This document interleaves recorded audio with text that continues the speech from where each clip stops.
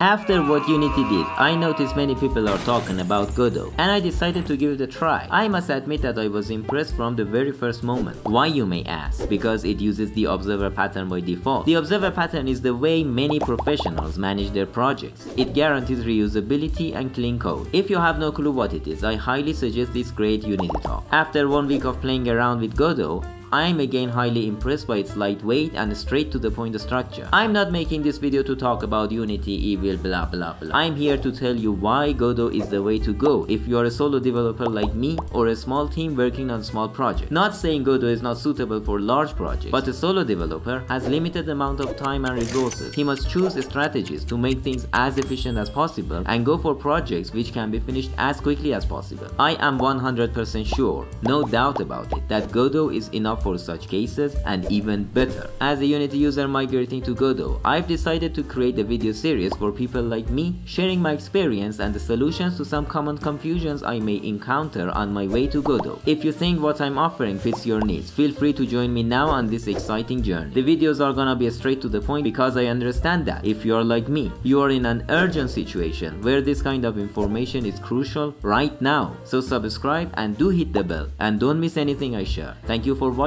and I'll catch you up in the next video.